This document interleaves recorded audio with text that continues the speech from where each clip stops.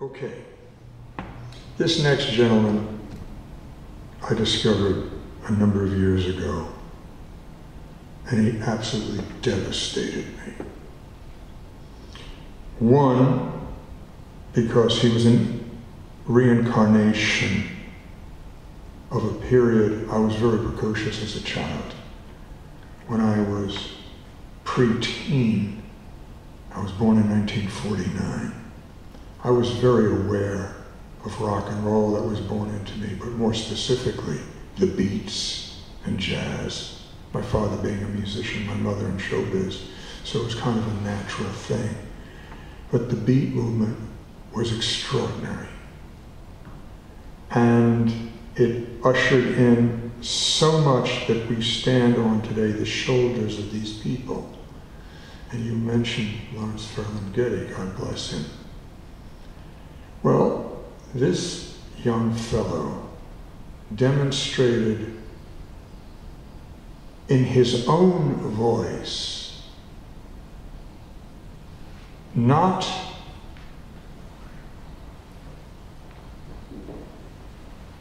a borrowing, but a continuance of eloquence that is humbling to me.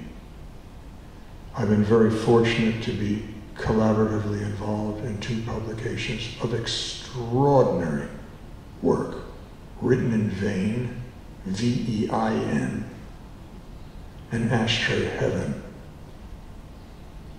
Blow your mind. I highly recommend you go up onto Amazon and check it out. Without further ado, Jared Levine.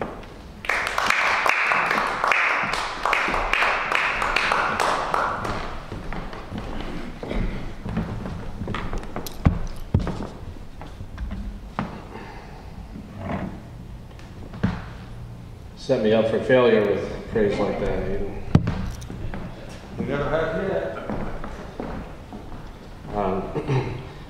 Well, I'll read a few poems from the 2 books that have been published and a few ones that haven't been. This first one is called Poorhouse. It's from Written in Vain. God help the impatient snail who cannot handle life's pace, who sweats plasma and oozes a path on the pavement. Have mercy on the snail who needs to flee in a hurry, chased by slugs and 3-toed sloths, the snail who longs to be a turtle. Bless his little heart. He don't know what he's missing. Can't smell the roses, he just chews through the petals. That snail with a house on his back, may he never want to fill it, furnish it, paint it sky blue, install vinyl siding. May he never know money or gain a clue about this world. Let that poor snail enjoy his bliss, such as it is. His pain could be so much greater if he ever were to learn what people think of snails.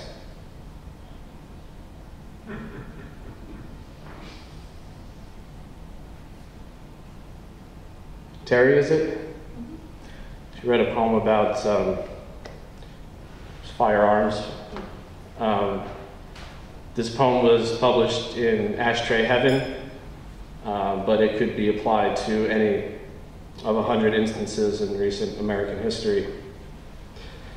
Sometimes you feel like a gun nut, sometimes you don't feel anything below the waist. My nation suffers patiently through blood transfusions. She does not whimper when her eyes water. It is only a biological reaction beyond her control. Like any other randomized calamity, like the isolated, unpredictable insanity of this accident that has laid her up in ICU. It could never possibly have been prevented. No matter what kind of crazy cockamamie congressional claptrap or sniveling bureaucratic officials coughed up on Capitol Hill. She is tough, rogue, imperious. She cleared the great western frontier with single-action Winchesters and a handful of smallpox. She blazed trails of tears with her own sweat and mopped the blood of obstinate Indians with the solid red stripes of a half-mast Old Glory, then raised her high, from the mountains to the prairies, and higher from sea to shining sea, in the name of Jesus, gold, and freedom, always freedom. No, she doesn't need your pity, your get-well-soon cards, your world history lessons. She will convalesce like Andrew Jackson, with a bullet in her shoulder and dysentery, cannon and sabers at the ready, defiant, shielded by the Constitution, wrapped in a tactical Kevlar flag for which she will gladly bear arms and perish, or weep with abandon when her anthem echoes from the farthest flung nosebleed bleacher seats.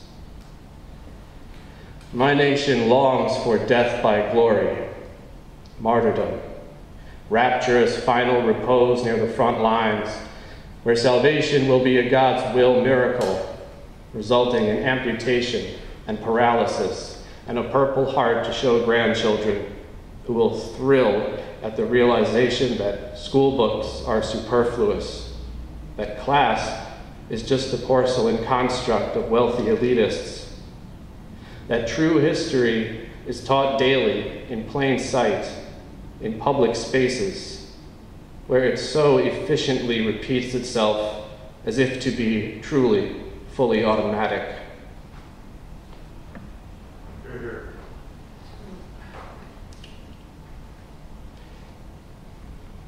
On a lighter note, the philosopher's notes on time travel.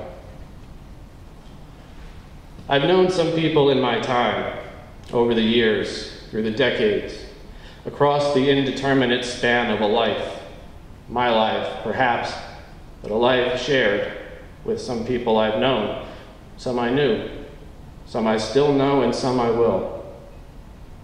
Our paths have crossed at perpendicular intersections, or carried on astride the simultaneity of parallel lines. Some have signaled and turned, others have steered spontaneously awry, citing the journey as destination. We have submitted our destinies to the dictates of cliché.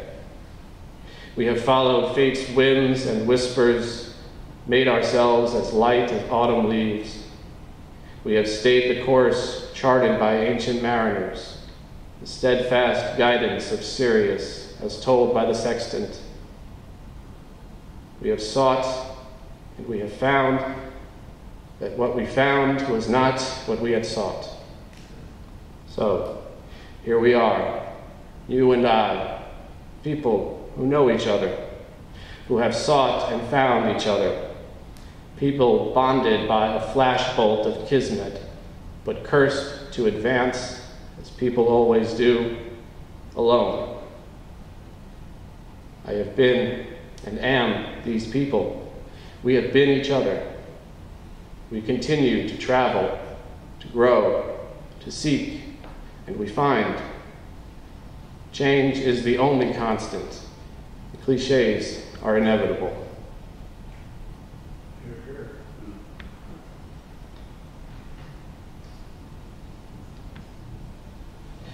The last trace of silk. This was also from Ashtray Heaven. I have found a long, lone strand of your hair on the arm of my black wool cardigan. I cannot recall the last time you have seen me in this sweater. I wonder where more hairs may be hidden, clung to my long-sleeved shirts. I wonder if this single tress will be the last I ever see of you. But I will rush home to check every garment hung in my closet.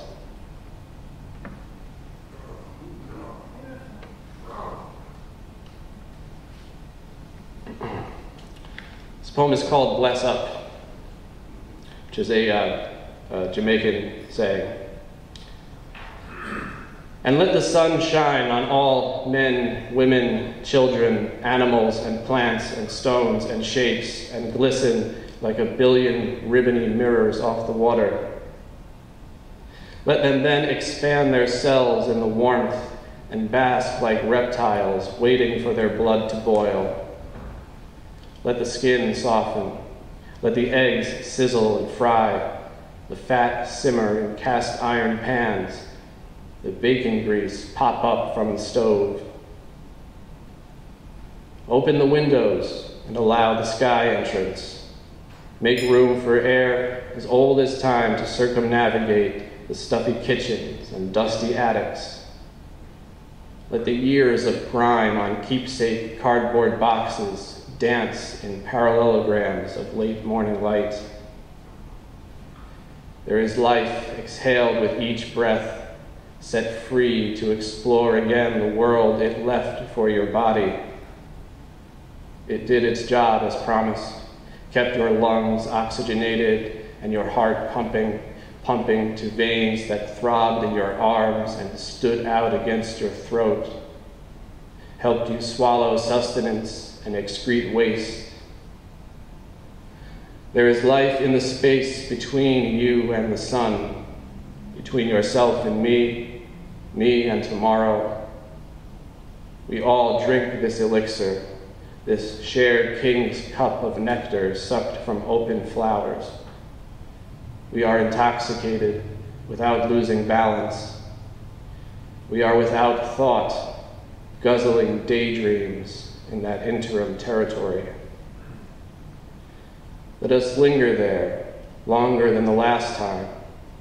Let us remember this warmth at the next rain and have no doubts about the source of our next breath, be it the first or last of our lives, and trust it was drawn correctly.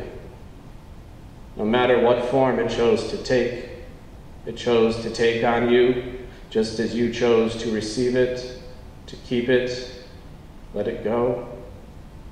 And these choices were as close to perfect as we will ever comprehend.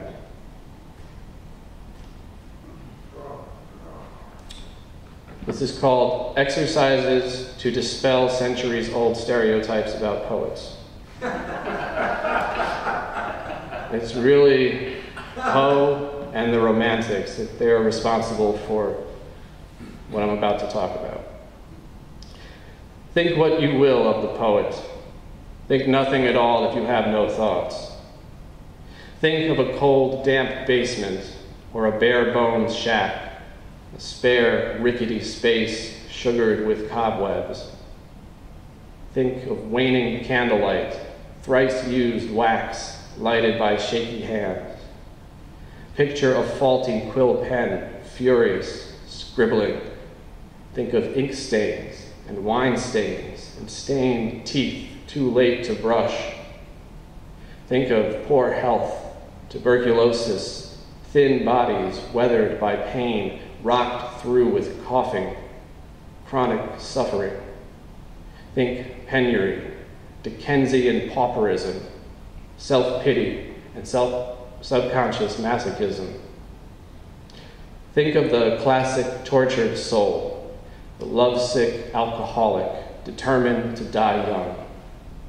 Think dramatic, the tragic, hopeless romantic.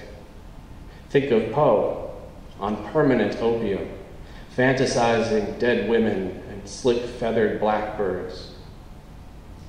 Think of the poet dressed in black, always prepared for a funeral. Think of pockmarks, pimples, dandruff, baldness.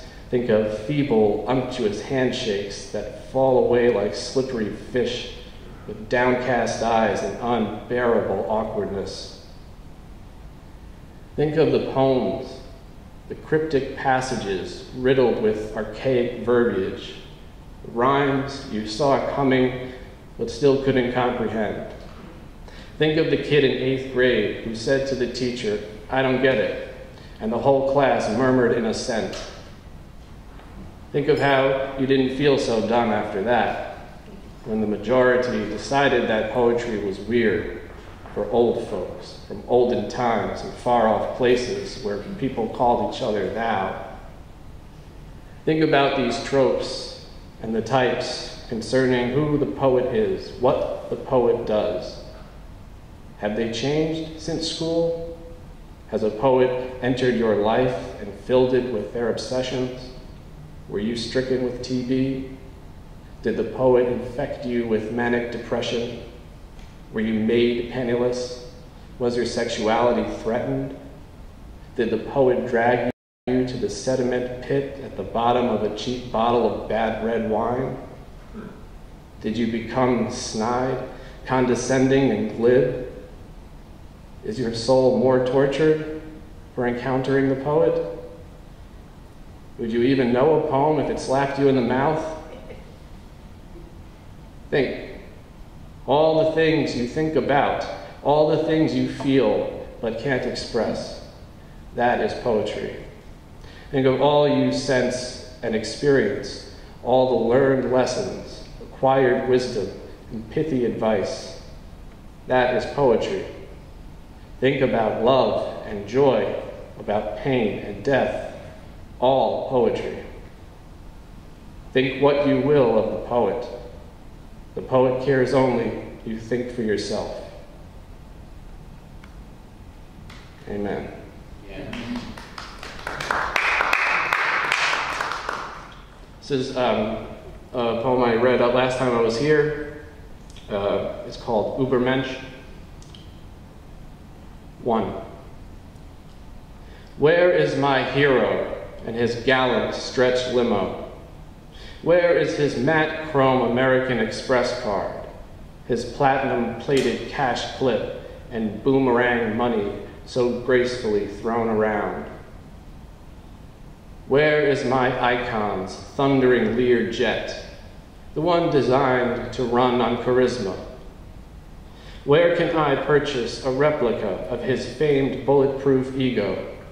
Where is his diamond-polished mirror of inconceivable flattery and the soothsayer inside who guides seekers to ceaseless wealth and power and unimpeachable tax write-offs? Tell me. Where did my hero learn the art of mastery? Who showed him the proper way to dominate those beneath him, subjugate his debtors? How many lips have flattered his marquee-cut, pinky-finger pimp's ring or been made to brush against the well-fed, bleached blonde flesh of his butt cheek? My hero, with his Teflon shield of self-importance, his personal, patented brand of narcissism, moves among us, it remains untouched. What priceless radioactive element does he bathe in? What unholy ambrosia does he substitute for coffee? What molten lava lubricant allows him to flow from triumph to triumph? Tell me. I too want my hero's parade, name on a tall building in gold leaf lettering, glittering like magnifying glass above a sidewalk littered with penniless ants. I too want to toss pennies from the penthouse and claim they fell from heaven. 2. For you are the slick one, Mont Blanc pen-wielding corporate executive prototype clad in custom Italian suits, shoes shined by the tongues of your slavering minions, your competitors cowed into submission, your hair combed over with the oleaginous homage paid by your cabal of televised sycophants. You are the steel-eyed deal-maker, the iron fist with the golden touch, a machine much too busy to bother with updates. You have no time for these polysyllabic adjectives, these pleas for change, pleases and thank yous of the politesse, these people who deny your greatness. For you are the builder of fortunes, surveyor of markets.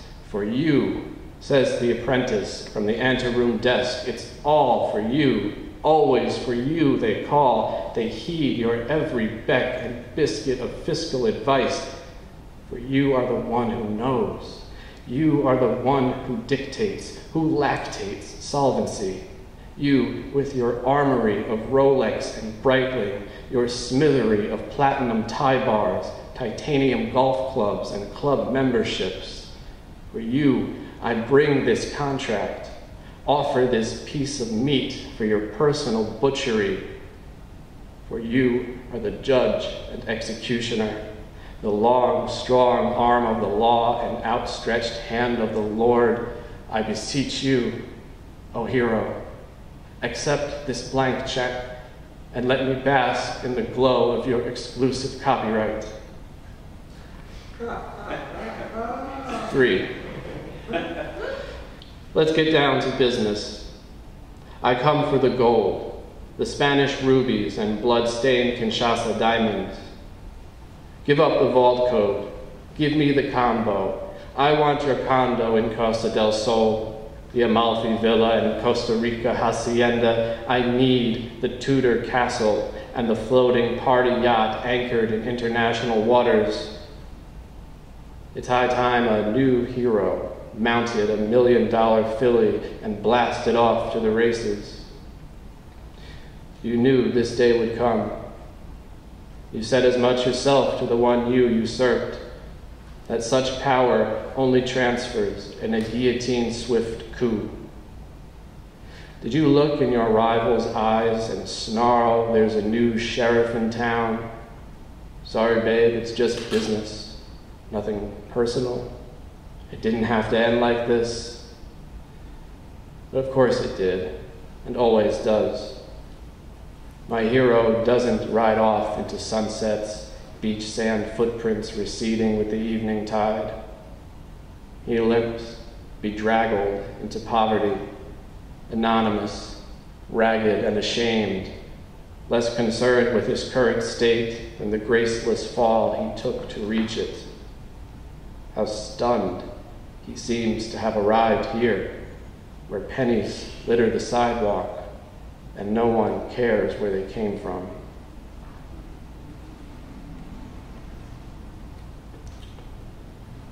How much more? Oh, just a couple more. They ask, do not we all have teeth? Do not our teeth all have the capacity to bite? Cannot our biting tear flesh, create or rupture wounds? Have not we restrained our snarls so often, champing our tongues so as not to shed blood? Have not we all been at least once bitten, been shied and cowed at the next bared teeth? Do not the answers to these questions prompt more biting? A tongue is a slippery thing to hold close. Jaws are things made to open. They ask, is there no peace without war? No fed mouth that has not chewed? No kiss, no curse that a smile did not preempt? Are not our teeth both beautiful and vicious? Must we always devour what we covet? Must love be so all-consuming?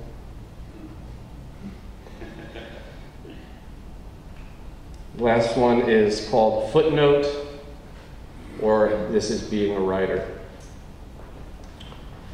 This is being a writer, scribbling a few lines in a book full of scribbled lines, to be placed on a shelf full of books full of scribbled lines, knowing that no one is likely ever to read them, any of them. It has nothing to do with plot, character, publishing, agents, press releases, social media, fans, autographs, public readings, Mark Twain, Ernest Hemingway, Jane Austen, James Baldwin, Ezra Pound, Sylvia Plath, David Foster Wallace, Joyce Carol Oates, or whomever, or when, or wherever, or whatever fire your college professor lit under your idealistic adolescent behind. whatever inspiration you took from someone else's poetry or novel, your favorite French film, or the perfect jazz record, nothing to do with exposed brick lofts in Brooklyn or sun-baked Spanish haciendas, hobo-centric road trips, or week-long wine and weed-infused spitball sessions. It is lonely, self-absorbed, tedious, and secretive. It is about you, your work, your dedication to your craft. It does not exist until you create it. It is your time, your life, every bloody inch of it. That's all. That's all.